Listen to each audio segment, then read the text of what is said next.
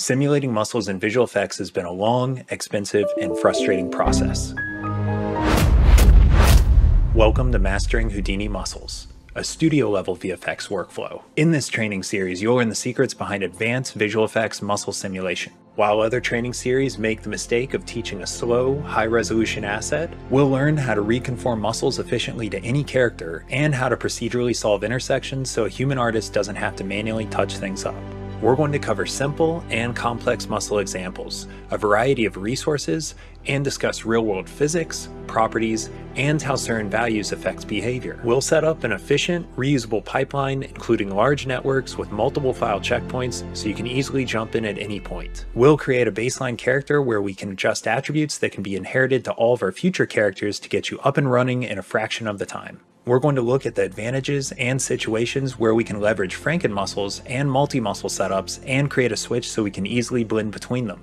We're going to discuss how we can use only our asset to procedurally generate the tissue and skin volumes and learn efficient ways to store data so we can easily change topology or point count order anytime we like. The next section is all about tuning muscle behavior, how to flex, inflate, and jiggle exactly the way we want. Then we're going to discuss how we can procedurally create masks to blend our simulation back onto only certain parts of our character. One of the most valuable chapters in this training series discusses automatic pre-roll generation. For years, this has been a manual human process. We're going to learn how we can procedurally generate and adjust this with simple sliders. Not only are we going to learn how to retarget animation from differently proportioned characters to any asset, but we're going to learn how to start our simulation from any part of the animation using the automatically computed best rest pose, ramp up, and pre-animation momentum. We'll also discuss neutralizing and restoring locomotion to fix superhero-like movement that moves too far and too fast. The best part is this network can be used for cloth, hair, or any of your character effects needs. While this training series primarily focuses on muscle simulation, we're going to cover foundational Houdini knowledge and concepts useful to everyone.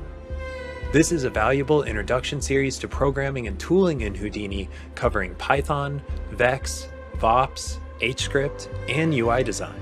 Then we'll dive into topics that bring this workflow from independent artists to studio level. We'll cover subnets, automated top networks, file caching, wedging, and logging with user notification. Next, we'll look at optimizing our simulation speed by integrating deadline render farm submission and support to take advantage of all of the computing power at our fingertips.